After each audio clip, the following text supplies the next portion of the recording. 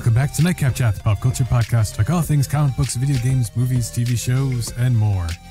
Today we are talking the first episode of Falcon and the Winter Soldier, and what's going on in pop culture today. I'm Blade O'Neill.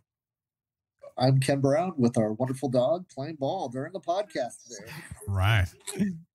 I'm Lance O'Neill. And before we dive into it, I just want to take a second to thank you all for taking the time to listen to Nightcap Chat. Without you, this magic wouldn't be happening. We wouldn't have shirts coming in this Friday. Nice. Or in our second batch too. So we'll see what happens there. But yes, we really appreciate your support. And if you are enjoying it, you feel so inclined, we appreciate if you share it on social media, tell your friends about it so we can continue to grow and continue to bring you even better things. So Ken's back this week. Yes, right? I think was that last week you weren't here? Everything's a blur.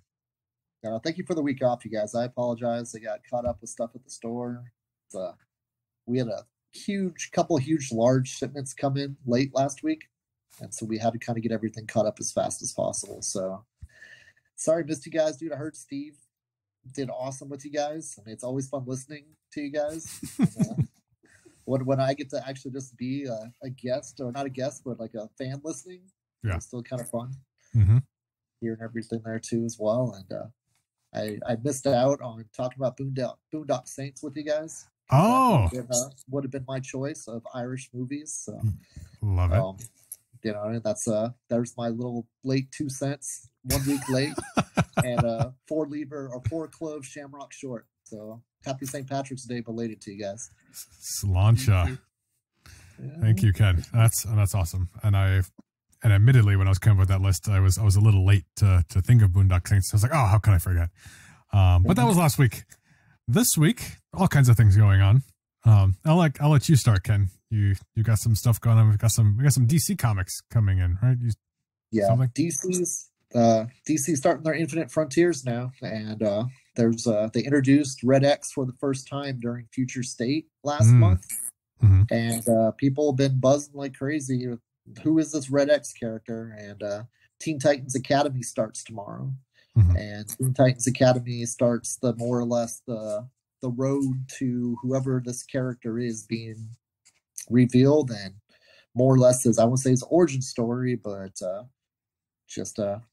picks up a bag, jumps on the boat with the other Teen Titan Academy recruits, because I guess they're kind of turning it more into like an X-Men book, it feels like now.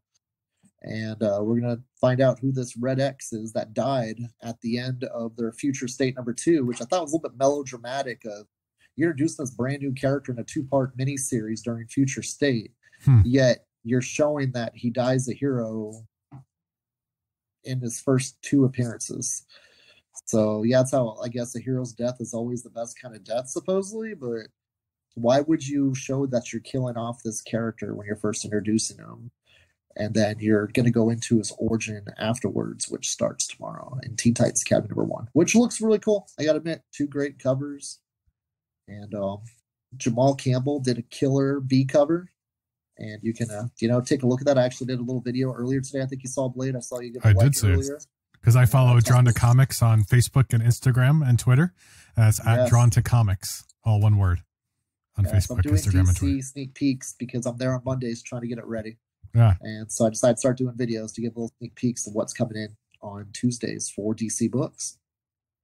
I love that because, I mean, even if I only care a little bit, I'm like, oh, hey, what's Ken going to say? I'm like, oh, it's more than just a picture and description. Like, and, as somebody who works in, video production, on both sides of the microphone there, I see firsthand, like, it's just so much easier to watch a little clip than like, I don't want to read this. And that's just where we're at.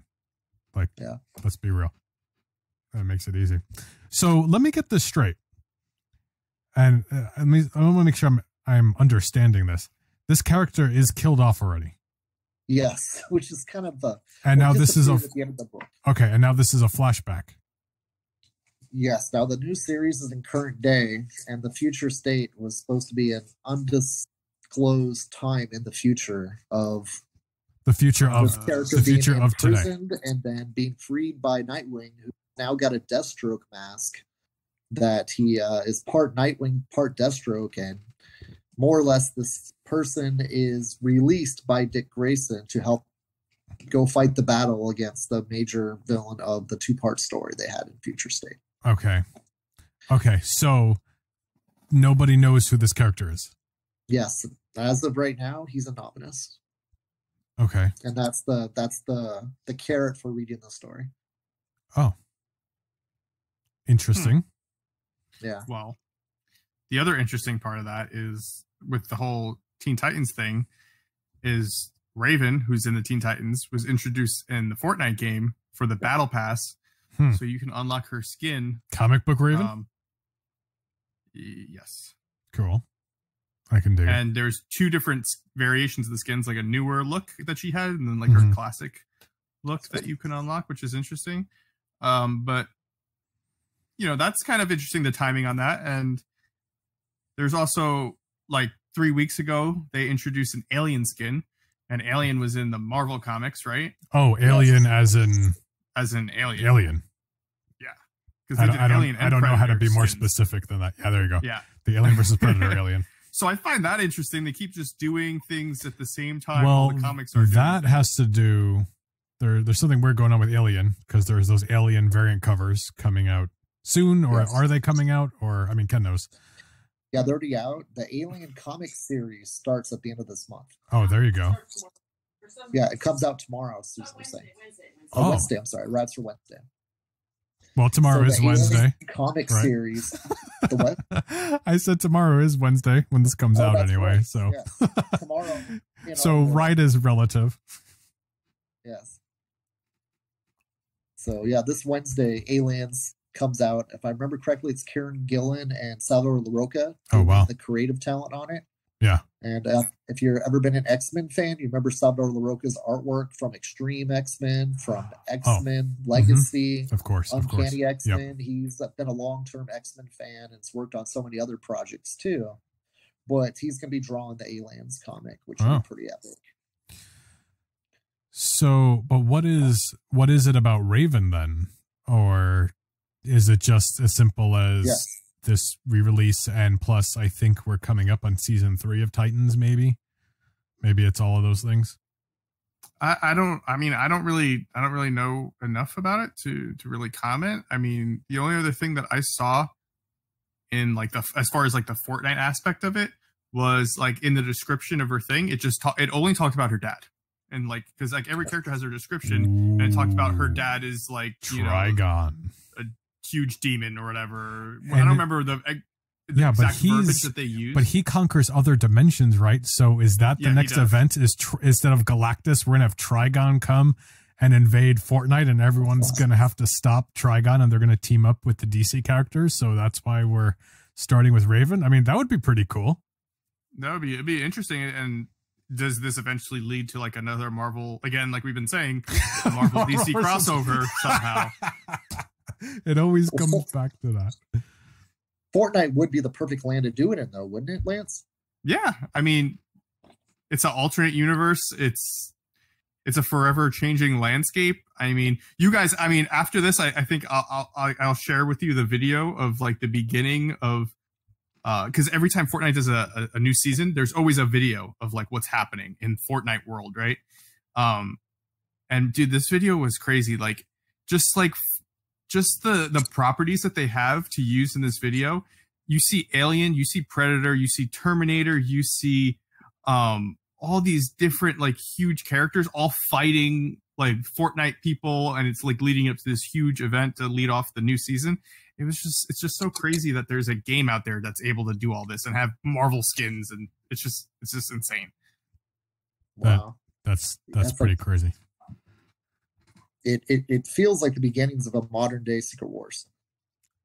Like that. Yeah, Battle World has become Fortnite in its own way, and like whether I don't know why they haven't had like a Beyonder versus, I don't know who would be the DC equivalent of the Beyonder. Do you guys have any idea who the DC equivalent of the Beyonder would be?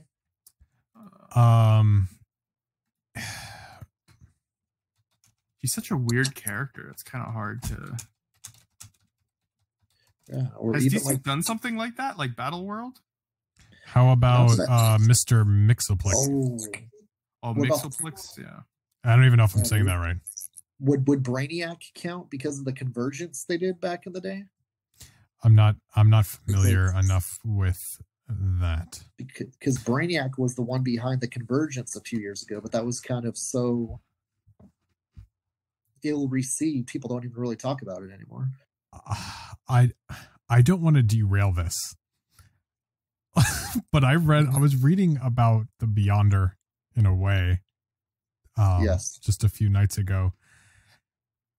I don't know if it was like a partial retcon, but did any of you guys read the thing where like the 3 Beyonders came and killed the Living Tribunal? That was. And when they killed the Living Tribunal, they killed him on the moon. And so in every universe, the Living Tribunal's body was found on the moon. So because the Living Tribunal, there's only one of them. So since he killed him, he died in every universe. Wow. That's crazy. And this only recently happened. Was that part of the original Sin storyline? Well, that was a Watcher that was killed, wasn't it? Yeah, that was the Watcher. It was just Uatu, I thought. Or just, yeah. Yeah, this was the Beyonder. So anyway, I want to look more into that because that blew my mind. Is that still like what universe was this in? Well, I mean, obviously it's in every universe. It was dead, only, right? yeah. So is it still like a thing? It was only a few years ago, and I can't find any later appearances of the Living Tribunal, so I don't know what happened. That would also, in a sense, kill him in the Marvel universe. Yeah, in the MCU. The MCU, yeah. Wow. That's during the Hickman run of Avengers, wasn't it? I read this whole lot about the creators on it. Yes, but I was tired, and I was just one of those things where I was falling down a rabbit hole, and I was just doing the research on this storyline. I thought I don't want to say the wrong thing, so I won't. But it was recently. But it was I know like that. I didn't get a chance to read it, but I saw the Beyonder showed up on a cover, like sitting Indian style, playing with like toy Avengers during the Jonathan Hickman run a few years back. And I said too, I never had a chance to sit down and read it, but that was kind of fascinating, saying like, "Oh, the Beyonder's back." But this wasn't the Beyonder. This was three Beyonders, and they looked like these aliens. It was during the Time Runs Out storyline. Okay, so that was right before Secret Wars. So is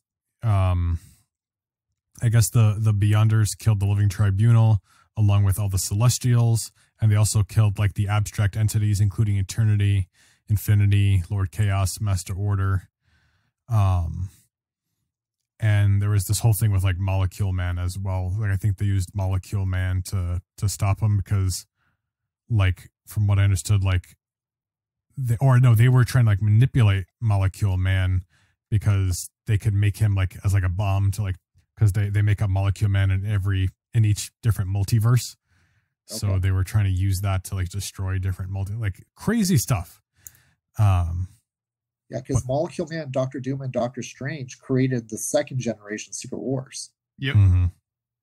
And like everybody thought Doctor Doom was leader of the world. But go ahead, I'm sorry, Lance. Yeah, that's how Doctor Doom became God. Doctor Doom, whatever, he was like untouchable. Anyway, I just thought that was crazy.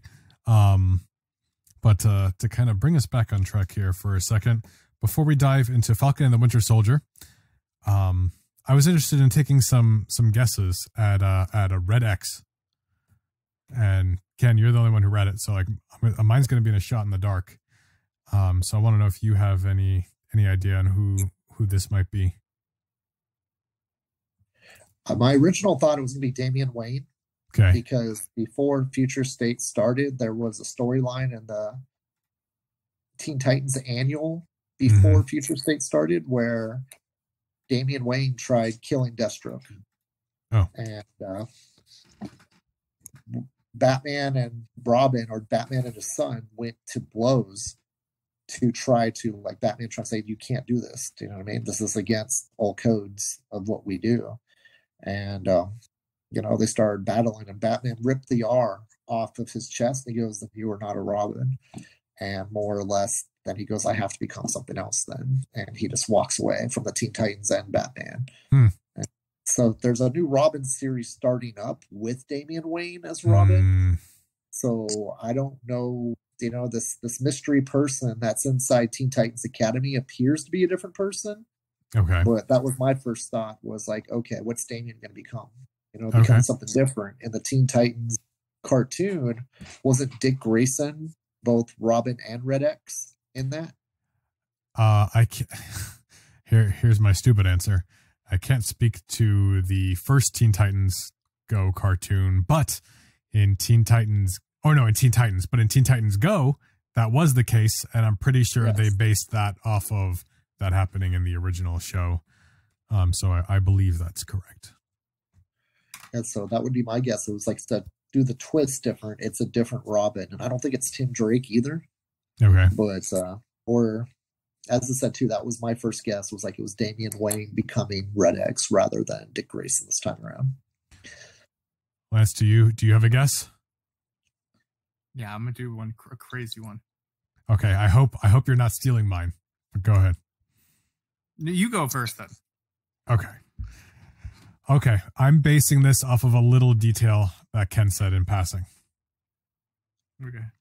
Rose Wilson. That's interesting that you say that too, because I was just thought that was just going through my head. Like it's a red herring, it's not, you think it's a guy, it's a Robin, like what else is going on here? You mentioned the Deathstroke thing. So, Rose Wilson, Ravager, right? Yes. Super cool character. Like I wouldn't mind actually getting into her comics and stuff. Yeah, that's my shot in the dark. I'm not keeping up with DC. I am not basing that on anything but that Deathstroke mask there. Lance? Okay. Mine is going to have literally no reasoning. Just this is my guess to take a guess. Okay. And I'm going to go with... This is not crystal ball certified. Yeah, this is definitely not. But if it hits, then I don't know. You know what I mean? That's what I'm saying. But this will be right. No matter what you say, it's going to be the right answer. But how about the child of Superman Lois Lane? Right? Little Jonathan Kent, Instead of him being Superboy, he's just, he's Red X. Huh. That could be interesting too. They did just do a story where now Jonathan Kent is Superman, because when he was in the future with the Legion of Superheroes, he grew up inside of the future and is now back as an adult Jonathan Kent. And but as the two, both, he's fighting father and son side by side against some menace that's happening over in Action Comics and in Superman right now. But as the two timelines, you know what I mean? As the two, there's in the DC universe right now, timelines are not relevant. They can tell stories in any time frame they want. So why not giving Jonathan Kent be Red X for that time being? As someone that was imprisoned inside the future state. They didn't show who it was, but if Super Son went off the rails, they would need to possibly lock him up, and he'd do it voluntarily until he felt that it was safe for him to be out in the world again.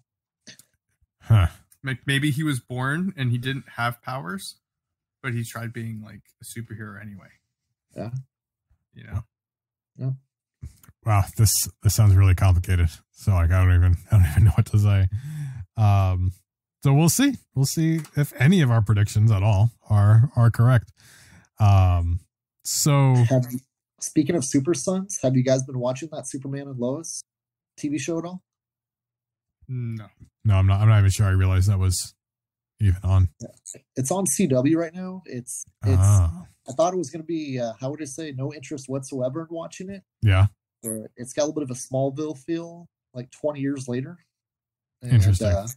Superman and Lois have two sons that are twins. And that's the first time I've ever seen that storyline inside of anywhere in the DC universe. And I'm kind of going, man, that. How can they make Superman different or, likably different this time around? Did they name the kids? Yes, it's Jordan and what's the other one's name, Kale? Is it Just Jonathan and Jordan. weird? So we And know one which of of them's them is not going to make it. Yeah, one of them's got powers and one of them's not gonna. What? Oh, Jor-El? Jor-El. Oh. The what? Jor- and Jor-El are doctors. Yeah, but don't they call him Jordan? Sure. Yeah. Hmm. So it's more acceptable by human name standards to call him Jordan rather than Jor-El. Got it. He's trying to hide his identity still, that they may have any powers or anything like that. But the one that's not supposed to develop powers, you think, develops powers. And the one you think would develop powers doesn't have any powers yet. But it all just kind of goes on that whole family aspect of things where finally we found a flaw in Superman, and his flaw is trying to be a father that is still a good father and being a superhero at the same time. So it's a kind of an interesting thing to look at Clark Kent as a flawed human being as Superman because he struggles as a parent, which is kind of interesting twist on the infallible Clark Kent Superman stories they've done in the past. I'm just calling it right now. This it's gonna be some crazy twist where the second twin was just implanted there by Brainiac or something, and Yes. Brainiac becomes this Jor-El kid, and then he has to deal with that was never really his son, and it's gonna be something crazy. Calling it now. But Brainiac's behind it. I'm telling you. I don't know. I'm just making things up now. I'm trying to be Lance. He's gonna be the Bizarro to the his brother. Oh my goodness. Wow. That'd be awesome. Yeah, weird. Yeah, I didn't even know. I mean, I've heard about that show, but I didn't know that it started. Speaking of shows, another Marvel show has started just last week, and 2 weeks after WandaVision, which was really good. So this I went in pretty blind. I haven't been really watching the trailers. Like I saw like the first teaser, but I didn't really know what most of this was going to be about besides that Bucky and Falcon were in it, right? And Captain America's shield was in it. Yes. And I knew John Walker, US agent. I knew that. But I was surprised by everything else because I haven't been watching the trailers. So like that was cool. I mean, what did you guys think? I thoroughly enjoyed it. It was fun. That opening scene felt like you were watching a real Marvel cinematic movie, just like they did with WandaVision. Opening up with a great, intense chase scene through a mountainous desert. Just it was awesome. I mean, it was just a hook, line, and sinker, grab you in within the first 5 minutes for the ride. And it was just a lot of new aspects of Falcon. I didn't, they added so much more depth to the Falcon than anything they've ever done before. And the Winter Soldier too, his PTSD that he deals with of still being the Winter Soldier and his memories. I mean, there was a lot of cool stuff in that first episode to kind of get you invested in where this is going. But I just can't wait to see where it goes because I don't want to touch on every point because there's so much to touch on. But Lance, what do you think, dude? I liked it a lot. I thought it was a great for a show. Like, I think this is something that like if people watch, and even if they're not like crazy into Marvel, that they might enjoy it. Like if you like a NCIS, like a any type of like cop show, I feel like almost where you're just looking for like this is like there's this case that they're working on, then you figure out who these people are. I think it's has me intrigued, and who are these people, like what's their deal. They explained a little bit what the reasoning is for their attacks and stuff, and what they did with Bucky is awesome. I think Yes. I loved it. Yeah, the Bucky stuff I found more interesting. I am glad they started developing Falcon. I had a hard time being interested and caring. Like I felt like I needed like more of a reason to care about this boat. I mean, like I was just like, give up the boat, dude. And like, don't you know enough people that you can get alone? Like I just like that to me just felt so weak. Like come on, like you were friends with Stark and like you can't figure it out. Plus you're in the military, and like there's got to be something. So like it was just so weak. Like I really didn't buy it. But then on that other side of the coin, like Bucky, he was really dealing with stuff, and even his stuff had a callback to, I think it was Civil War, when Tony Stark is choking him out, and he's mad that he killed his parents, and he's like, do you even remember them? And he says, I remember every single one of them. That one little line, like it's a whole show now. Like that's how well planned this is. That whole thing, like I literally at the end of one of that last scenes, I almost cried. It was so good. It was so sad. What was when he's on the date with the girl? Oh yes, and she's talking about the old man, and he goes up and he gives the man money because he knows that he's the one that killed his son, and he wants to tell him, but he doesn't want to tell him. Yeah. It's so sad, and it was just like what a inner struggle. And I wasn't that far in it, but I was like, oh wow, that's sad. I hope he doesn't tell him. Yeah. But he's got to. He's on his list. It's on his list. He circled his name. It's one of the people that he has to talk to try to move past and become normal again, hopefully. Like the Falcon family thing, I could kind of, I said too, I thought they did that as realistically as they could. Yeah, he was a famous soldier. That's the thing too they're trying to hit on. Is just because you're an Avenger doesn't mean that you're a multimillionaire like Tony Stark. Yes. No, like he was gone for 5 years without any type of money expenditure. And just because the world moved on without them, there is still repercussions of being gone for 5 years that the world hasn't learned how to deal with yet either. It's like, you haven't done anything with any kind of credit for 5 years. How can we as a bank lend you that money? Yeah. And that was kind of like an interesting thing. He was so excited to get the banker to be in front of the Falcon. Let's get selfies, so on and so forth. And the Falcon was kind of like, dude, this is like a joke, man. Do you know, it's like that. Yes, I did do all this stuff. You can't even lend me any money because I was off the grid for 5 years because something Thanos did. And it was like kind of like a real kind of family struggle because you're right. The sister says, dude, it's time to move on. It's like, we don't need this anymore. The parents are gone. They'll forgive us. It's something Falcon wants so badly to maintain that heritage, and his rest of his sister's like ready to move on and has the doubt in it. So it's a subplot that doesn't need to be there, but it makes the superhero element of their life much more human. A little bit like when Hawkeye went back to his farm to be with his family.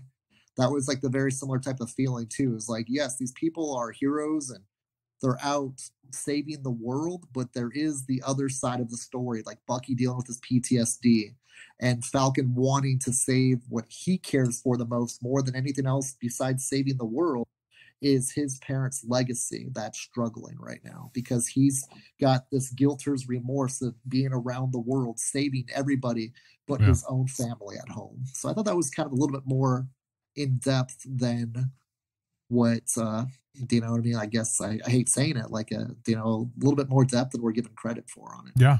Okay. I can see that. I agree you're making with me feel sides, a little, but I do feel like, I mean, you can't just like call Pepper Potts and be like, hey, you're worth $100 billion. I need like, 300 grand. And he's trying to use the right channels right now. I mean, they may go that route. I hope they don't. But, he's trying to do it the legitimate way right now. Right. And go with the fact of like that, hey, let's try to make this work. And he may go that route. That's how it ends. I mean, it is the easy way out is, hey, let's see what's the Tony Stark fund. But he may be kind of like embarrassed to do something like that too as well, because that's not the most chivalristic way of going about saving his family. Yeah, more than asking a superhero or somebody for money. Like I was more the military thing for me. Yeah, that like you had. It seemed like there was more options, but I know as somebody who's dealt with banks being a pain in the ass and loans, like it is a pain in the ass. And like, what do you mean? Like I've never missed a payment on my house or my car, and like why are you giving me a bad rate? Like I'm just trying to buy another car. Like I've never defaulted on anything. Like give me a break. So I mean, like that is certainly very relatable to the everyday person, or like banks aren't here to help anybody. Like they're just here to screw you out of money, and that's fact. And I'm not going to argue about it. But yes, that's very relatable. Maybe he shouldn't have given up the shield for free, you know? Yeah. Yeah, that was more bothersome to me too, is the fact of like that he didn't want anything to do with being Captain America in a way. I thought that was weird too. By him giving it up, the government said, "Oh, Captain America's done." But then, first chance they had, they got another Captain America ready to go. Yeah, and now he's mad and was like, "Oh no, I want to do it." Yeah, well, he respects Steve Rogers so much, he can't see not even him doing it, even though Steve gave him the how would you say it, the go ahead, like, "Hey, dude, you're the only person passed the torch. that can have this besides me." Yeah, pass the torch. But for the government to kind of say, "Oh, we don't need a Captain America," and then next thing you knew, it was like as soon as he gives up the shield, let's pass it on to somebody else. It's a smack in the face to Sam Wilson, because it pretty much clearly tells them they didn't want him being Captain America. Yep. And that whole thing, that whole speech and everything, that was such a pretty cool setup for the War Machine TV show, because he was sitting there listening to it, and they kept panning over to Don Cheadle, and you could tell that he's like, he feels like now he should be taking up the mantle because Iron Man's gone. That I should be that person. Just because he's gone, there needs to be that person there.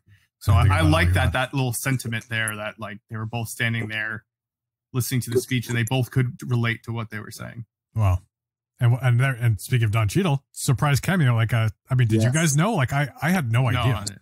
I was like, oh wow, that's Rhodey. He's here. This is great. And yes, absolutely. This is totally setting up, or going to start to set up Armor Wars. You know, like, I mean, that's got to be what's happening here. Yeah. And I guess I also just feel too like they're dragging out Sam becoming Falcon. Like, he already handed him the shield, and then now he goes away. Now he's gonna go get it again. Like, let's do it. Like, I want to see it. Like, let's do this. I want to see everybody's Captain America. I mean, like, we've got him. Yeah. Bucky should be Captain America at some point. Even you. I mean, and we're getting U.S. Agent now. We see, right? John Walker. I feel like I'm saying that. Yeah, is it John Walker. It is John Walker. Okay. I didn't know if I was talking about a whiskey or U.S. Agent. The general public is also like so confused by this whole thing. There's so many memes, and I almost feel bad, and I almost feel like they didn't like, because like how they did it with like the cliffhanger. If it was this actually the good idea? Like, is it good because you are having memes, so people are like paying attention and they're gonna look it up maybe, or is it bad because now it almost just makes the show look bad because they're like, what is this nonsense? There's just another Captain America. No, it was a really bad shot of him because everyone's photoshopping the Ed Asner from Up with a Captain America mask and saying like that's what he looks like, and I don't blame him because gosh, like, it was a bad shot. One of the funniest memes I've seen was a picture of Captain America, right, and a picture of him, and it says the picture that I saw when I bought on Wish versus what I got. Yes, yeah, I saw that one too. That's classic. The internet is ruthless. You know, something's a little weird looking, and that's it. And WandaVision, you know, had their memes, especially with Blue Vision. Like, Blue Vision with ears can't hurt you. Blue Vision is not real. Blue Vision, and he's just there. It's terrifying. So it's not necessarily a bad thing, but I will give him the benefit of the doubt that was just a really bad shot. Yes. I felt like when I was watching that scene that I was all of a sudden switched over to Amazon Prime watching The Boys for a second there. Interesting. And I'm kind of go like, why does this feel like The Boys all of a sudden? That this guy is oh gosh, dude. See, I'm like so focused on Winter Soldier or Captain America and Winter Soldier right now, Falcon and Winter Soldier, that I can't remember the name of the main character inside Homelander. The Boys. Homelander, right? Homelander is the Captain America Superman character. Yeah, it felt like a Homelander scene was happening right in front of me there, inside the Falcon and Winter Soldier TV series. Interesting. I could see that, especially with the corporate captain. Yeah. Interesting parallel there. I'm not sure where they're going with U.S. Agent because, like I said, I haven't watched the trailer, so like I have no idea what's going to happen. And when I made an honest mistake when they first mentioned the Flag Smashers. Yes. Right. It was like, oh, Flag Smasher. Like I know what that character is. And Flag Smashers is, I would argue, relatively obscure character, but I mean, a lot of Cap's rogue gallery is kind of obscure. I made a mistake and I got Flag Smasher mixed up with, is it pronounced Citizen V or Citizen 5 from Thunderbolts? I think they was Citizen V, but people do call it Citizen 5 too. But Citizen V is what I've always been referred to. I want to say he was recently in the Avengers like animated series, and it was Citizen V. Okay, was what they said in the series. Well, I think if it's a more modern series, I would accept that then. But Citizen V, Baron Zemo was Citizen V, at least for a while. Yes. During the Thunderbolts run. So I thought we were setting up the Thunderbolts until because I Googled it, and then like I couldn't. I was like, oh no, that's not Flag Smasher. And Flag Smasher was just this Captain America villain. Like I'm sure I never even seen I never read a comic book with this character in it. Just one of those, obscure Captain America villains like Arnim Zola, Yeah. But that was cool. A lot of what I was seeing was based off the Mark Gruenwald run when Steve Rogers stepped down from being Captain America because he didn't agree with the government. Okay. Is when John Walker was replaced as Captain America. You know, that he was oh man, dude. Nomad? He was another government called the Super Patriot, if I remember correctly. Oh, that's what it was? Yeah, John Walker was the Super Patriot for a few issues before he, like within the first year after they introduced him, they kind of set this up where Super Patriot was like another government superhero operative that helps, obviously fight alongside Captain America, but it was more of a government design thing again, rather than, Captain America just still being Captain America. Yeah. But it was kind of more of a political move of the fact of like Steve stopped believing in what they were asking him to do. Yeah. And Super Patriot was the person that was kind of stepping in to do those things. Steve finally said, like, no, dude, this is not the America I want to represent. And he stepped down from being Captain America and became the captain for a while. Oh, and that's then, what it was. That they made Super Patriot the Captain America. Gotcha. And Captain got like a little gallery. I remember D-Man that he had, and he had Falcon, D-Man, and like his own little Avengers that he formed on his own. Yeah. And eventually he decided to become Captain America again.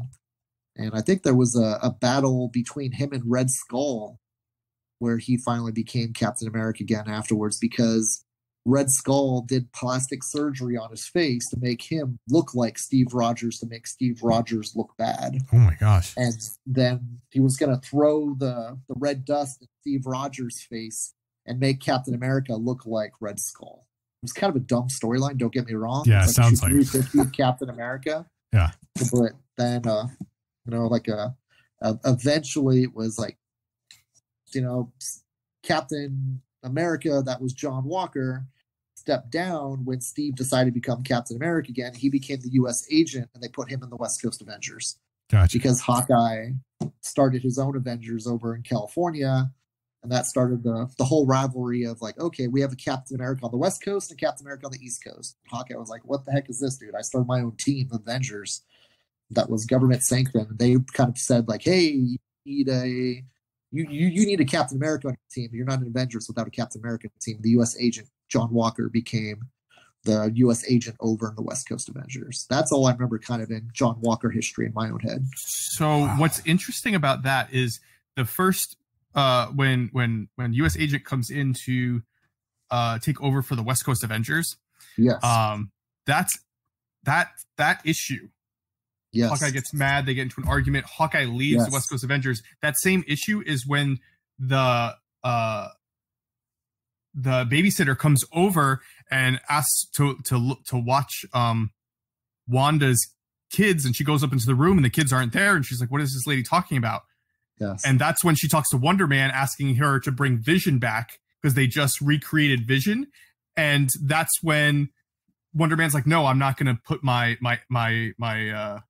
brain and everything I remember back into the Vision," and he leaves. So it's crazy that both those storylines literally just line up with the.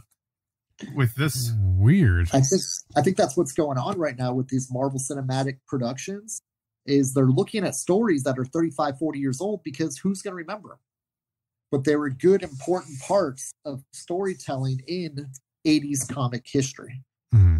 And, you know, these people that are producing these shows are kind of going, hey, this is good stuff that is not super rememberable in a lot of ways, but really good storytelling. Because Mark Grunwald wrote those Captain America stories. And obviously, John Byrne did that West Coast Avengers story.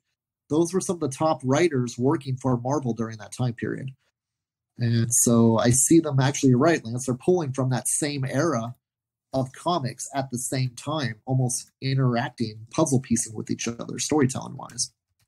Wow. That's such a weird coincidence.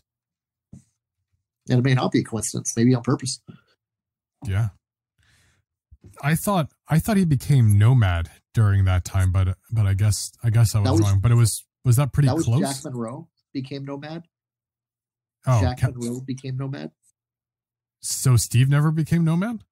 Steve, that was an earlier story where he stepped away because there was 2 times he stepped away from. Oh, okay. So I'm just mixing them up. Okay, I see what's happening now.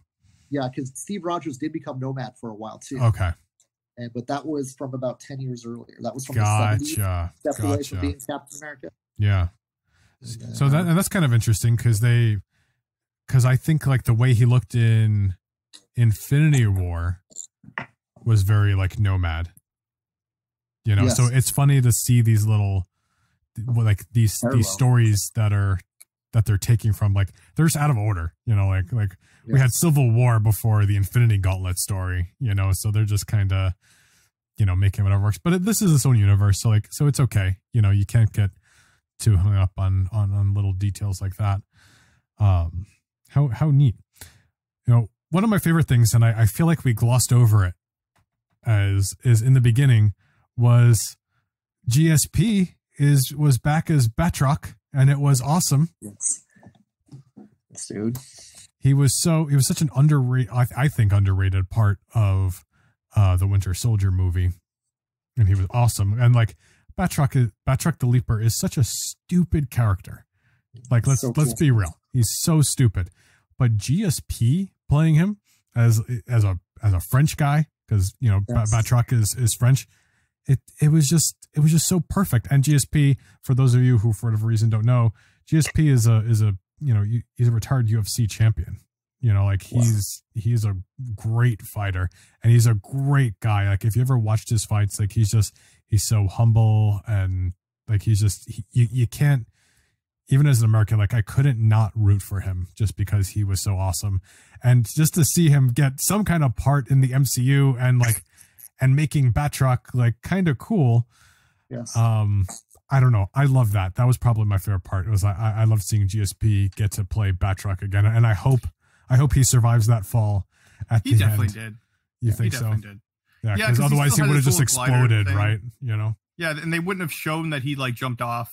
Like they did it on purpose. I feel like I wouldn't be surprised if he's like one of the people that ends up getting. I still think there's going to be people that obviously we know that there's people who have super strength. I wouldn't be surprised if you see him somehow get a little enhancement and maybe be a little more. I mean, he was already kickboxing Captain America in that first one. He was. Taking his shield and everything. But I wouldn't be surprised if he gets a little more of a bump or something. I don't know. We'll see. But how did you guys feel about their whole the reasoning for the organization for doing what they're doing? Refresh me completely of like their full. Okay, I'm so glad you said that because I was going through and I was like, what was the reason? Well, because of the blip. That's right. The blip. Yeah, they think everything was better before the blip. Gotcha. Right. It works for this. Like it's a reason to bring him back. So now we're post the blip. We're post the Thanos snatch, and like let's be real. Like people are crazy. You know, like. You know, there's some messed up people in this world, like in real life. I think that's a totally viable thing I can see happen because if half of the population disappeared, I mean, that's devastating. But something the MCU did that the comics did not do is after the snap, stuff just stayed the same for 5 years or whatever it was in the comic books. A little after the snap, like they resolved it in what? Like I felt like it was just a few days.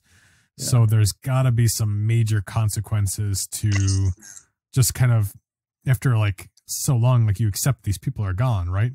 In theory, you move on with your life. You know, we see Sam dealing with 5 years of no credit history and whatever else. You know, other people aged and you didn't. It's messy. So like, I think it was, I will admit, like, I think it's weird. You know, it's a weird thing I wish they weren't dealing with, but I think it does make sense. That is a good point too, as well. As like the finances of half the world going away. Yeah. Those finances had to be absorbed into other spaces, right? Or other places. Because of all those like people that were there and all those accounts that were like operatives, do you know what I mean? To just go to other family members as if they died, as if it was like inheritances. Mm-hmm. Or do you know what I mean? Like that was those, how were those funds dispersed? And groups of people that absorbed all their funds, like when those people came back, did they become terrorists? Do you know what I mean? Because the exactly type of thing too is what happens when you come back and everything that you had is gone. Yeah. Do you know what I mean? Is that what's kind of happening here with this like flag smasher group? Like you said like they're the, you know, like that they are the people that liked it better when there was like fewer people, right? That's what they're fighting for? I think part of it also was they were saying how the world was like, it was more, the world was without borders and stuff because of what happened. Because I guess everyone was going through things. And now since everyone came back, everyone's back trying to go back to how everything used to be, where everyone's separated now. And it's like my country and your country. So, I mean, I don't know. And like you guys said, it's all weird. I mean, forget about the finances. Also, like, what if you had a house and now you don't own that house anymore? Your house is gone, you know, because obviously you were blipped. So, or I hate to say it, but what if your significant other moved on? Yeah, like that. Yeah, dude, like the world moved on with or without you type of thing. I said too, like Lance is right. Like that house that you lived in, you like, you know, you go home and it's not even your family there. Someone else is there. Moved on to. What happened? Yeah, like Susan's older, like your comic book collection, all of your stuff. Oh yeah. Oh yeah. No. Oh my goodness. How do you replace that? Yeah, you can. I mean, there's and that happens. That had to have happened to several people within the MCU. Like they lost their comic book collection or whatever. People went in the military and came home and their stuff was gone. Yeah, this is like to an extreme sense. But it's a fascinating thing. They're kind of touching on how far they touch on to what life is like for people that came back from the blip. That it's not so rosy for them now that they're back. And there's a certain amount of people who came back and died, unfortunately. So even though half of the people were unsnapped, there's a certain percentage where, like, because they said, like, if you were on an airplane, like, and you were snapped, that's where you return. So that airplane's not there. So, like, that whole airplane of people just fell to the ocean or wherever. You know, like, it could even be like a Nightcrawler thing. Like, what if you were there, but now there's a building there, so you got blips between a wall. Oh my gosh, that's so gross. Yeah. Like there's all these they just instantly splatter. Yeah. Oh my gosh. I kind of want to see that addressed somewhere. That would be insane to address. That would be awesome. And what the crazy thing is, like, people will be finding this years later. Like, oh, this person got blipped halfway in between this wall. Oh, there's a skeleton in the wall. That's your toilet's not clogged. They just got blipped into the pipes. Gosh. I don't even know whose property that kind of dark humor. I guess that's Deadpool, right? I hate myself for saying that. Wow, one how thing, weird. Speaking of people like dying, one thing that I feel like they didn't address in the show is what is the explanation to the public about what happened to Captain America? Yes. Were they going to say he just died in the fight against Thanos? Is that what they're going with? Because it was never addressed. I have a question before we really splice this open. My first question is he dead, or like are they telling the public he's dead? Because I didn't understand that. Was that a memorial? Because it said remembering Steve Rogers. Was that clear to you guys? I don't know if he's. I don't know. I don't know if it was a remembering thing or it was. I don't know. What do you think, Ken?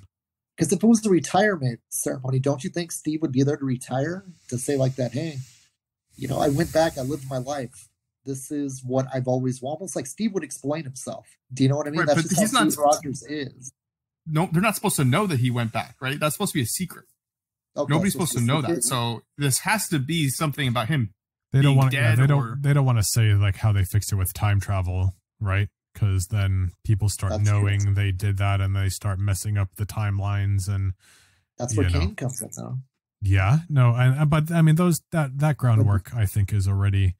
I just wasn't sure if I was the only one who wasn't clear as to what they were saying. I don't believe he's dead, even if they're pretending he's dead. Well, if Nick Fury's still up in space with the Skrulls, Okay. is Nick Fury really even dead too then as well? Because he was by the snap, right? Wasn't Nick Fury? Didn't he die from the snap? Yeah. The first time around. But it got unsnapped, so he's back. Yeah. So is he up in space with the Skrulls, and now Steve Rogers is doing the Super Soldier story? Well, Like where, Steve Rogers is now the head of S.H.I.E.L.D., but S.H.I.E.L.D.'s defunct now, isn't it? We could be the head of Sword. well, Yeah, the head of S.W.O.R.D. too. well. First of all, I don't know where Sword stands in continuity right now. I know what you're referring to, but because that's a really interesting point. Because Old we Man saw Steve Fury Rogers, up there, and that yeah. was Sword, and Yeah. that was obviously what the Monica Rambeau thing was. That after the credit scene where it's like, oh, we heard you got grounded. Somebody wants to talk to you, an old friend, and she turns to a scroll and she points to space. That's Nick Fury, and he was the after the credit scene in Homecoming, right? So he's alive. Yeah. I think that's Sword. It's got to be Sword. Is he the head of S.H.I.E.L.D.? I don't know.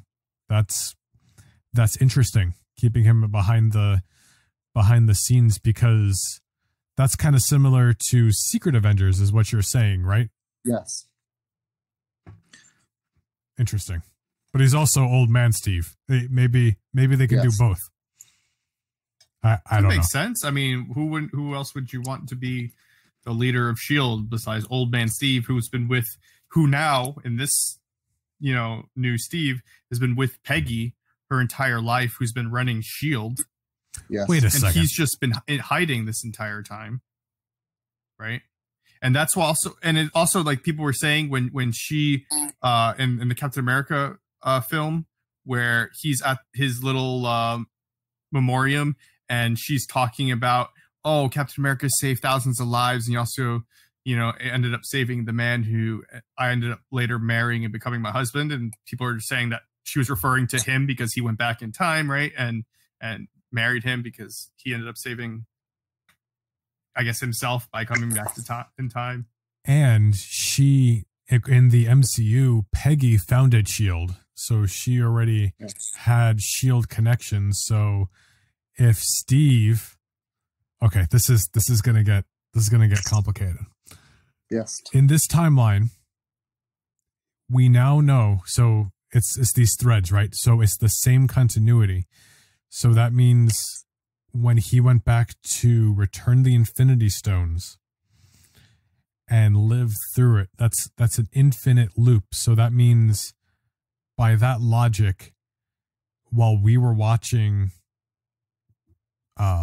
like the Avengers movie and Winter Soldier, the Steve Rogers from the future had already come back and was there simultaneously with young Steve secretly living with Peggy. Yes.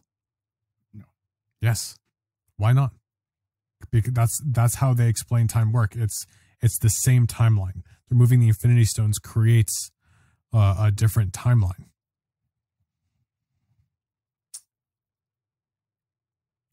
So she was married to Steve that whole time, and young Steve, did not know that. Yes. Okay. So Steve was in hiding the whole time. Yes. Because he knew the other Captain America was there. Yep. But he couldn't interfere. From being He just can't do anything. Yeah, he just can't interfere at all. He's got to be a ghost this whole time. Right. Yeah, he has to be. They even said that, because or else it would make a different.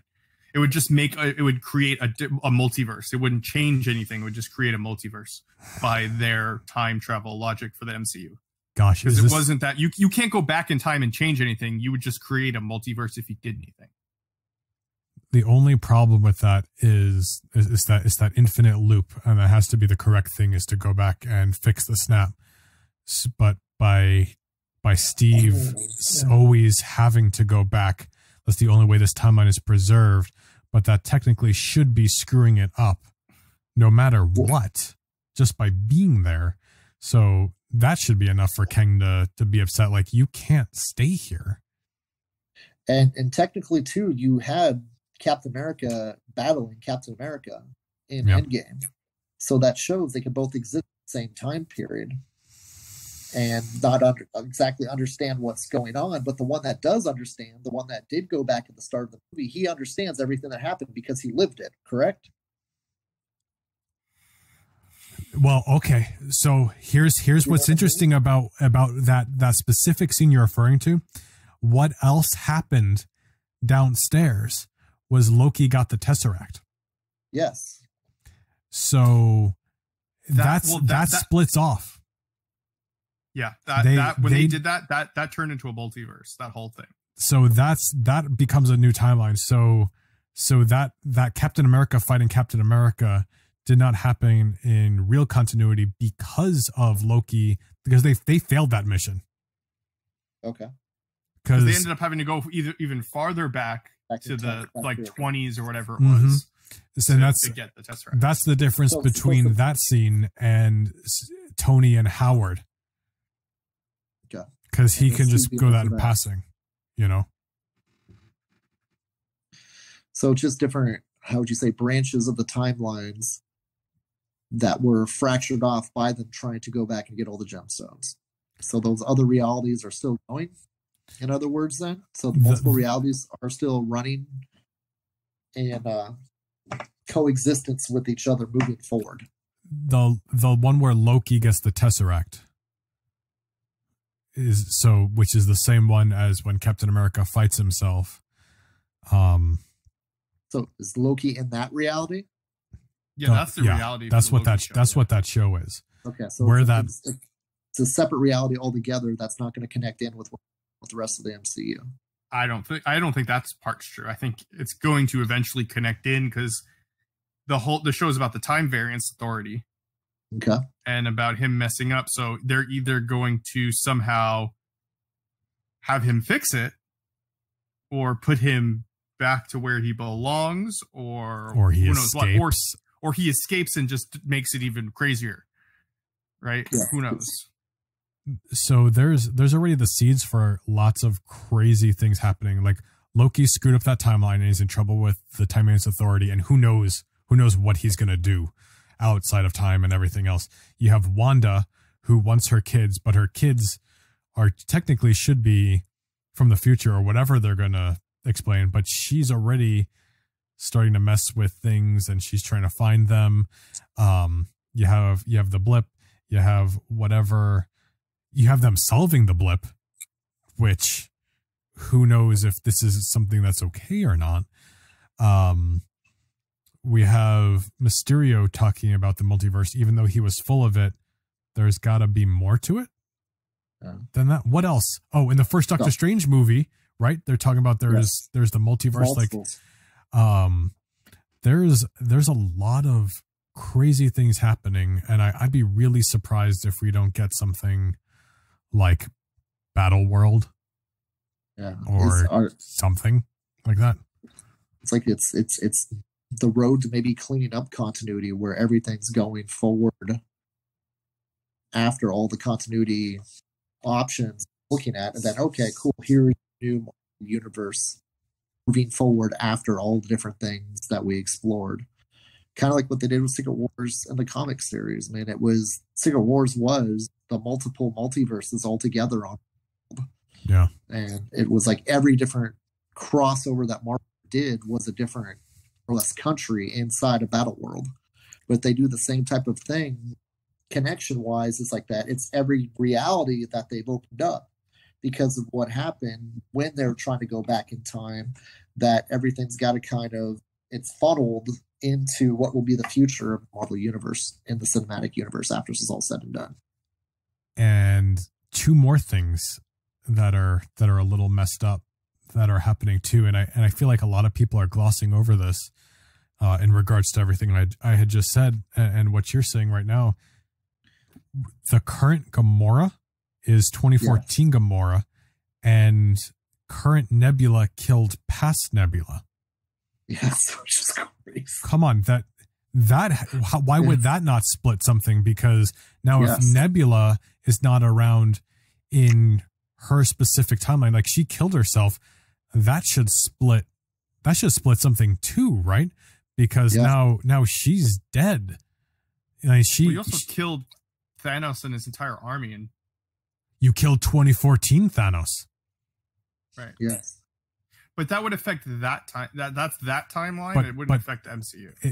It's the same timeline, but killing that Thanos, Thanos went to the future, and now that has to create another even offshoot, because he just kills and he never gets the infinite, or never does the Infinity Gauntlet that way in that specific timeline that he was supposed to within the MCU reality. So like there's three different things that really got screwed up. So this is gonna be messy. It's gonna get even more messy because that's the two. Kane's coming over in Ant-Man, and so based off of what we're seeing so far, we're probably gonna see even more reality timelines start, because he said too, in Loki, the time variants are gonna try fixing it. Are they fixing it, or is it gonna make it even more fractured? I think it's I think is this all Doctor Strange's fault is the question, because he made sure that this was the one, right, that happened. This is the one outcome where we win, but it made so many different multiverses now. Interesting. Like, in the end, like in like 10 years from now, when it's all said and done, was it the right move? You know? Yeah. Well, it's gonna be. Yeah, go on. Yeah, it's gonna be fun because obviously we, dealing with universal threats. Now we're dealing with time threats. It's going to be fun because I said too, it's going to be Back to the Future on steroids. We're going to see, I think, so many different things, repercussions. As you said too, butterfly effects, much less kind of an Age of Ultron. It's kind of ironic too. We go back to that butterfly again, and the butterflies affecting of like in Scarlet Witch, WandaVision. It's like the whole Marvel Universe is dealing with the butterfly effect of every decision that happens. They thinking they're saving the universe. It's opening new doors of what's going to happen next. Wow. And the crazy part is that that's happening, even though the whole theory of their time travel is that they're not affecting their own timeline. Like if you go back into the past, like they even said, if you killed baby Thanos, he still did the snap. It's still going to happen either way. So you can't go back in time and change anything. But when you change something, it creates an alternate timeline, like you're saying. So the butterfly effect is having an effect, just not in your timeline, but elsewhere. Since people since it's happening elsewhere, people can come and try to be like, hey, what are you doing? Yes. So really, it's just the problem is the ripple effect that they didn't realize that was going to happen, because they don't. Obviously, it's like one of those things like, oh, I don't care what happens in another universe as long as mine's good. But you're going to care when Kang comes by, like, yo, like you just made like 7 different timelines by doing this, and they're all really horrible. bad. They're all really worse bad. than what happened when Thanos did the snap. What are you doing? Yes. Wow. I'm gonna be honest. I was like, I don't want to do a Falcon and Winter Soldier episode, but this got great. It's just also mind blowing. That's what I'm saying too. The cinematic universe has got so many options. Multiverse idea. It's just the beginning. I said too, we're only in the first 2 TV shows, and we're already like, oh my gosh, dude, what just happened at the end of Endgame? And it's supposed to be the end game, but it's actually the Pandora's box that just got opened up. I mean, yeah, it was the end game to those first 3 Marvel seasons. We'll just call them, because they were the phases, right? Yeah. So now going forward, we have Disney Plus, and more than having Disney Plus, I mean, aside from the weird stuff with Spider-Man, Marvel finally has the rest of their characters aside from Spider-Man, and now that we've done all this Avengers stuff, we're getting into the multiverse, and we get to play in the Fantastic Four and X-Men sandboxes too. And Yes. Fantastic Four isn't exciting because of the Fantastic Four. And I think I've said this before. Fantastic Four is exciting because of all the other Fantastic Four stuff like Galactus and the Silver Surfer and Uatu and Doctor Doom, the Ultimate Nullifier, the Negative Zone, the Quantum Realm, like all of the other mythologies is what's really fun. And I'm very excited. All the Fox properties. This is going to be great. Spider-Man with a paper bag. Spider-Man with a paper. My favorite Spider-Man costume. I mean, how can you go wrong with that? Gosh, I hope we get that someday. I hope Tom Holland can hold on just a little longer, just so we can get just one scene with paper bag Spider-Man. Paper bag Spider-Man was the worst thing ever. I know. Ken is like, no, it's black suit Spider-Man. What are you saying? No, well, the paper bag Spider-Man, the troll way out of him not having a costume after bringing the symbiote. Yes, to the I know. Building. Yeah. So that kind of like to me is like that ended such a great era of Peter Parker with a new costume. Yes. And Johnny Storm even taped the "Kick Me" sign on his back as he's web slinging around town. That's right. Yeah, that was the first Spider-Man comic I ever bought as a kid. So that one, like it's mixed feelings about how I feel about brown bag Spider-Man. Oh, I see. It's circumstantial for you. That's leaving that so much bad so taste much in your mouth. I can see brown bag Spider-Man being really enjoyable, funny thing for everybody that did not live that back in 1984. Did I tell you guys? Like I was a little late to the Sony PS4 Spider-Man game. What was it called? Was it just Spider-Man?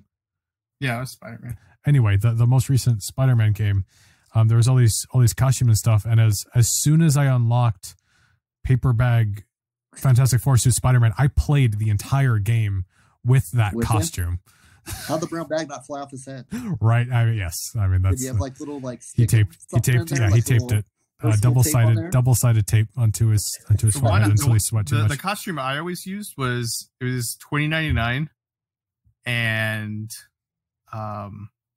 then there was a comic one, which was crazy. Yes, where it looked just like the comic, and it was kind of it would get a little trippy. But then the DLCs, I didn't know if you played them, but the DLCs. No, not yet. But I mean, obviously, like as far as serious costumes go, black suit Spider-Man is the best, and that wasn't an option. And I'm just gonna say spoiler alert, but if you haven't played the game yet, this is on you. Because of the end, you know why that they didn't have the black suit available in this particular game. What was cool though in the DLC, you get a pretty cool costume with you're playing with the Black Cat and she gives you a costume, and that's literally all I wear now if I ever play that game. Is this? What? It's like it's a costume that Black Cat gave Spider-Man. Yeah, but it's so good. It's cool. It's so cool. Yeah. Does it make you look like Black Cat? Right? No, I wish it did. Okay. Or else, I mean, yeah. I was hoping she could be a playable. Oh my gosh, she was a playable character. It'd be the greatest game ever. Oh, that's something the games have been missing, but at least they have done Black Cat, unlike all of the movies. And it's almost like the curse of the Black Cat, because every time one of these franchises is going to do Black Cat, they get rebooted. Oh, yes. You know, the Tobey Maguire ones, the Spider-Man 4 was going to have Black Cat and Vulture. They got rebooted. Spider-Man 2 with Andrew Garfield introduced Felicia Hardy, and they got rebooted. And then I'll even take this as far as saying Spider-Man Homecoming had a character that was confirmed as Felicia Hardy, and Disney and Sony got into a fight, and they took Tom Holland out of the MCU, but luckily that time it got resolved. So I guess third time's a charm. And then they were supposed to do the movie with Black Cat and Dazzler, and I think they just stopped. They just threw it away. So I mean, not that I wanted Sony to do that, because I felt like that's how you're going to ruin it. You know, if there's a one way to ruin it, that's it. So that 4 or 5 tries now. Then is that the 4th try or the 5th try? 4, because Tobey Maguire, Andrew Garfield, Tom Holland, but that one's still on the table. But yes, that Silver and Black movie, I don't know what happened to that, because that was supposed to be just about Silver Sable and Black Cat, which is really weird, not just introducing them in Spider-Man first. I don't care if they get their own spin-off. I think that's great. But she's got to appear in a Spider-Man thing first. Well, maybe they're doing the whole thing. It's like they're giving you 8 teases, and on the 9th live. So it's going to be it's going to be 30 more years before we see. I guess it's fitting. She's a tease, I guess, right? Yeah. So it's it's living up to the hype. Coming. Yeah. I think they don't want you to expect it when it actually does hit. The lucky day for all the fans. Finally, we get to see Black Cat on screen. Yeah, it shouldn't have taken this long. But we'll see what happens when it does. Hopefully it is in the MCU. All right. So anything else before we wrap this up? I mean, I had one thing I wanted to say, but like I probably just shouldn't say it. So now you have to say it. Okay. So like, I keep seeing these videos because like of like the Flash, for whatever reason, like they just keep randomly popping up, and I keep like watching for a couple seconds, and it got me thinking, like, I'm pretty sure whenever they show like the Flash go do something, right? Like in like the Batman, you remember when they first show him like throws, like when Batman throws his little thing, and then he goes and grabs it and whatever, right? When the Flash moves, in the movies, how they shoot it, it basically looks like nobody else is moving, and he's just like walking around, and like nothing's really moving because he's moving so fast, which makes sense, right? Because he moves the speed of light. But unlike what Marvel does, where like, like Quicksilver moves, like when Quicksilver's moving, like his hair's moving, his clothes are like getting all wrinkled. When the Flash is moving in all the shows, there's like nothing happening to his clothes, his hair. He just grabs it, stays in place, and then when he stops moving super fast, like then everything starts going. But like shouldn't his hair just be like all messed up? I just moved the speed of light around a room like 35 times. My clothes should like do something. Like, I just thought about it, like how they shoot it. I feel like is just not good.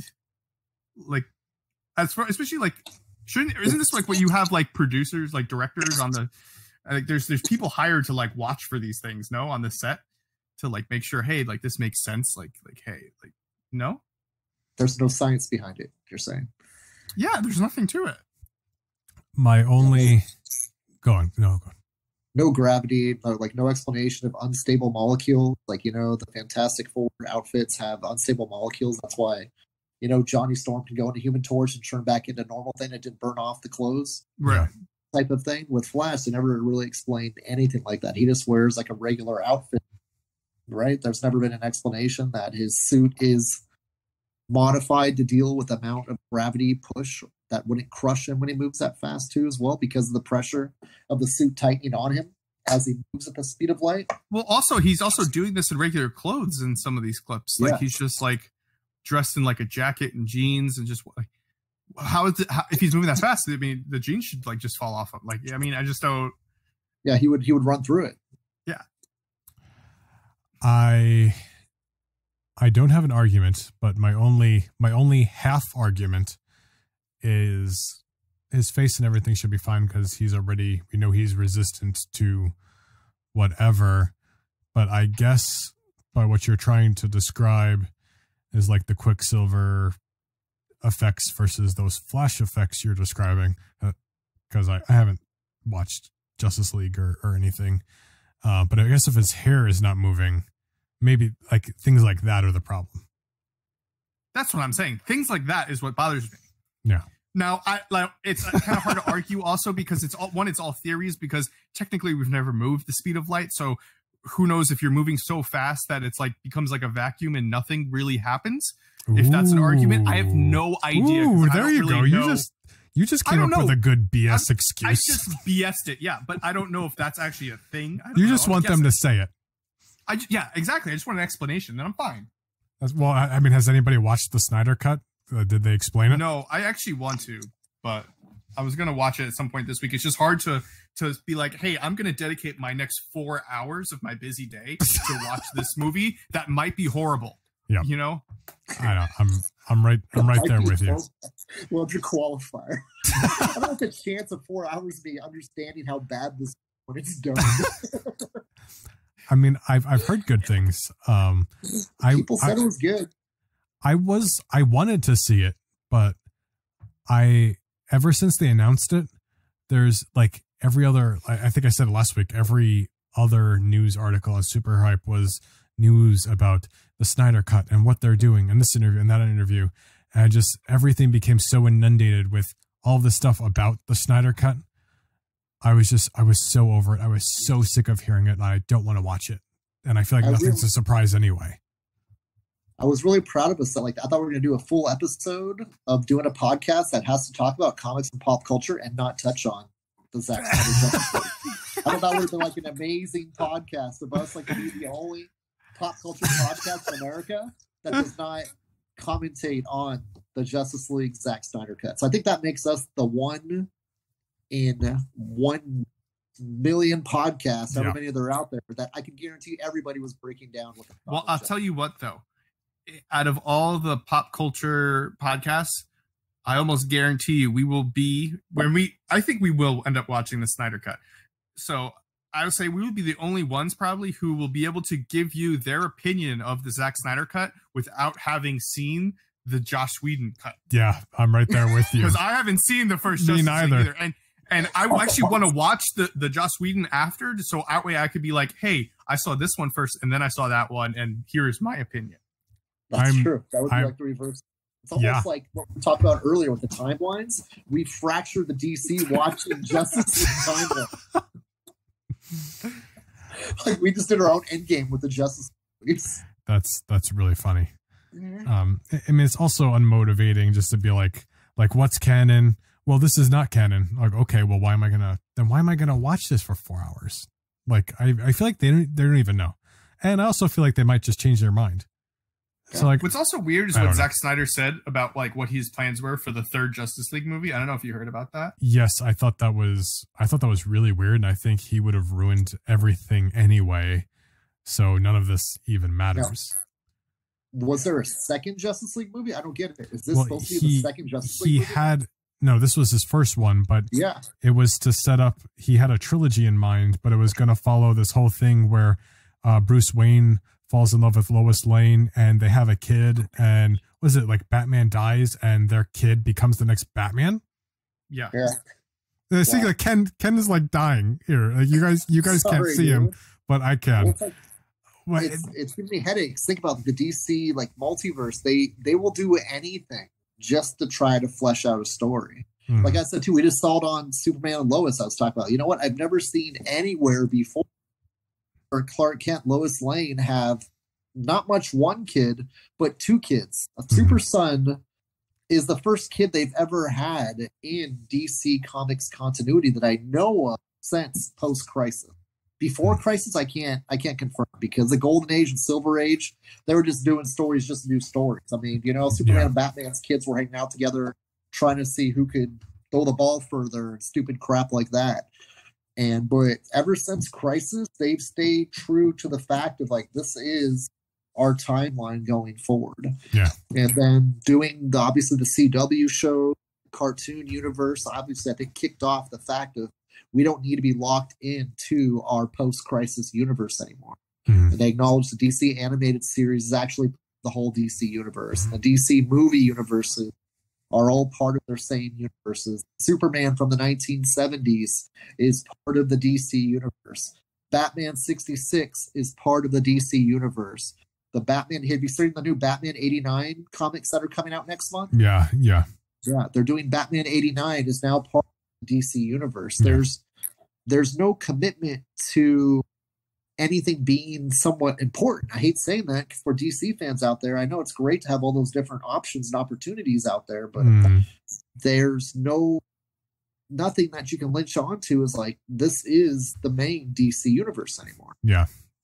No 616 continuity, if you will, just because of how jumbled, you know, it's kind of, and I got that. And that's what made it hard for me to really get into DC Comics, even though like there are There are stories and characters I like, and I know maybe we give DC a hard time sometimes. And But DC's I mean, that's what got makes a it lot hard. of great characters. It's just hard the new fan to know where to follow. Yeah, and what's starter, what's important, what's not important to read. And that's what I think like the movies need to start getting right, is like you don't have to reinvent the wheel. Like there's a lot of great stories to draw from. Yes. Just do it. You don't have to make up something where Batman and Lois Lane have a kid that becomes the next main Batman for whatever reason, because Ben Affleck's Batman within this continuity has only done Batman versus Superman and a Justice League movie aside from some cameos. So like, why didn't we have a good run of Bruce Wayne before we pass the mantle on to whoever? I don't even care, because I know other people have been Batman, but you don't have a definitive Batman story within here, let alone Batman versus Joker or anything. And what's the point of Batman marrying Lois Lane? I mean, I don't understand any significance of that. I mean, the Batman Catwoman, yeah, that makes sense because that's where Huntress came out of play. Yeah. In an alternate reality. You know, it's like that. Okay, cool. We have a character that was designed out of another reality that makes sense of that character. But, I agree. Well, you know, did Superman not meet Lois Lane? Or, you know, it's you have to deviate so many different things in your storytelling to try to make that work. It's just it's a one-off story, and that's all you get out of it. Well, it's because Superman died.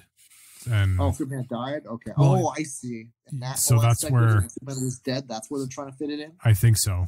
So I don't know. I agree. Completely stupid. It would make more sense for Lois Lane to marry Lex Luthor by whatever randomness Brainiac character, villain of Superman, marrying Lois Lane that she even know was villain until Superman got back. And then it's like, oh no, it's like that. The threat of, you know, this character that Lois Lane married, losing her back to Superman turns him into a villain. You know, almost, I don't know. As the two, there's so many different other things that I could see them doing rather than like, let's just have Bruce Wayne marry Lois Lane because that just is convenient. Especially after he was trying to beat up Superman and like, oh, well, you beat up Superman. I'm going to go with oh gosh. All right. I'll just stop right there. I don't want to. I'm sorry, I didn't need to go off. Where in the world would that make sense to me? Anyway, so yes, Lance, that was a long way of saying yes. We did hear about what they wanted to do with this Zack Snyder stuff going forward, but I mean, I don't know what to say. I feel bad about mentioning the whole Flash thing. It just went downhill. This is why I said I was going to talk about it. But anything else about Captain America? Falcon and Winter Soldier before we wrap this up? I'm excited for the next 5 episodes. Yes, I mean these shows are kind of like the gift of gold right now for us not having any Marvel movies in the past year and a half. I haven't even thought about the fact we haven't seen a Marvel movie since Spider-Man or Far From Home. Yeah, that was a long time ago. And the stuff is filled in that gaps well that when movies do come back again, it's just think about how awesome movies are going to be with how well they're doing with these TV shows. Eternals, you know, like wasn't that supposed to be out last year or by now too as well? I mean, Eternals and Black Widow. Yeah, Eternals and Black Widow, and you know, it's just it's good to have this stuff here, or else we would be kind of going like, "Are you serious, dude? When's the next product going to come out?" And Disney Plus kind of opened up that reality for us to have our characters we've enjoyed for the past 15 years still with us. Yep. And Spider-Man and Venom. Yes. We're going to go those this year. So is Venom coming out this year still? Yeah, they said it was coming out. It got delayed. It got delayed till September. And is Morbius still coming out? The what? Morbius movie? That's also delayed. I don't remember the date. Well,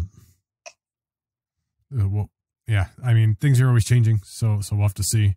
I'm really hoping that Black Widow still comes out in May, and I really hope they do that thing on Disney Plus where you can just pay $30. And I really hope this becomes a really comfortable precedence, because I'd rather watch it on my couch and surround sound on a big TV than go to the movie. Like I'll pay the $30.